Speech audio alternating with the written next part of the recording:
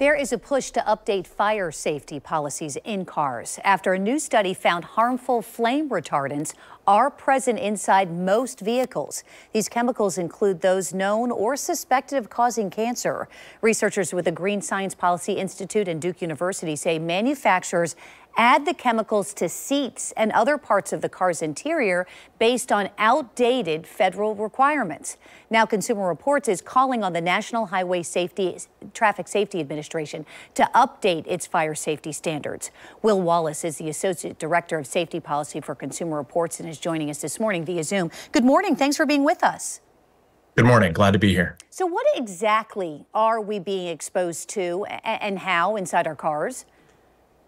These flame retardant chemicals, these are chemicals added to products to meet fire safety standards. Unfortunately, they've been found to be linked to cancer, to lower IQ in kids, and to reproductive harms over time. And as the scientific evidence has mounted of these harms, there have been changes to fire safety standards in other areas, like in your couch or other upholstered furniture, but not yet in cars. So first of all, is there any way to know if our specific cars have this chemical? I mean, is it based on model, anything like that, or is it just all of them? Unfortunately, it seems to be all of them. These researchers did not look at model by model, and unfortunately, they found that these chemicals were present in all of the cars they looked at.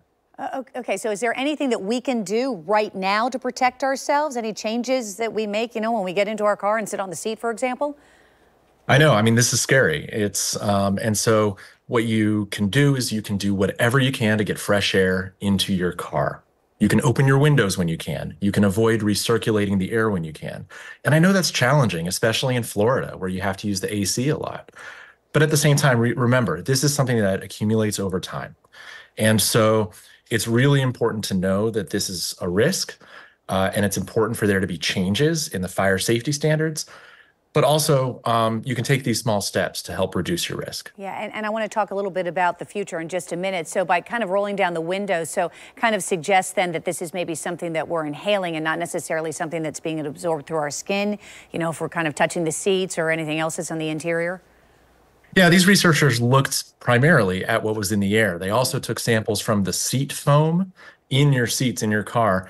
And that they identified that as the source of these chemicals going into the air where you can inhale them. And so, unfortunately, it's just in the air if you don't get enough fresh air in particular into your car. And just one more point, because this is just very interesting. I mean, what if you have an old car or a newer car? Does it matter based on, changes that have been made, to regulation, over the years? Unfortunately, this regulation has not been meaningfully updated since 1971, when it was first put in place. So it's over 50 years old at this point. And all of the cars the researchers looked at were from 2015 and newer. And so, unfortunately, this is an issue with new cars just as much as it would be with old cars. Well, so let's look long term, and you touched on this. What changes should companies make to really better protect us in terms of our health? So the auto manufacturers' hands are kind of tied here.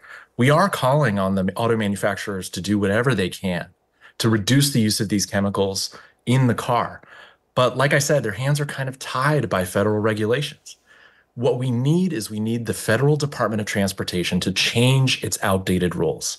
These rules are 50 years old, and they haven't been meaningfully updated to reflect what we know now about these harmful chemicals. If there is a standard out there that can protect us from fire while also reducing our exposure to harmful chemicals, then that's what we need. And based on the updates that have happened already for some home products, like your couch, other upholstered furniture, we think that's very possible. We think these standards can be updated, and that's what we're calling on the federal government to do. And for our viewers who are watching at home, Will, this really concerns them as well. Contact their local politicians, their U.S. congressmen. Absolutely. This is something that any of your federal representatives should know about. And it's something where the Department of Transportation should get going right away, because like we said, there is an alternative there that probably will work. And so they need to start working right away to start fixing this problem. Really interesting, important information. Will Wallace, Associate Director of Safety Policy for Consumer Reports, joining us this morning. Thank you for your time. We appreciate you. Thank you.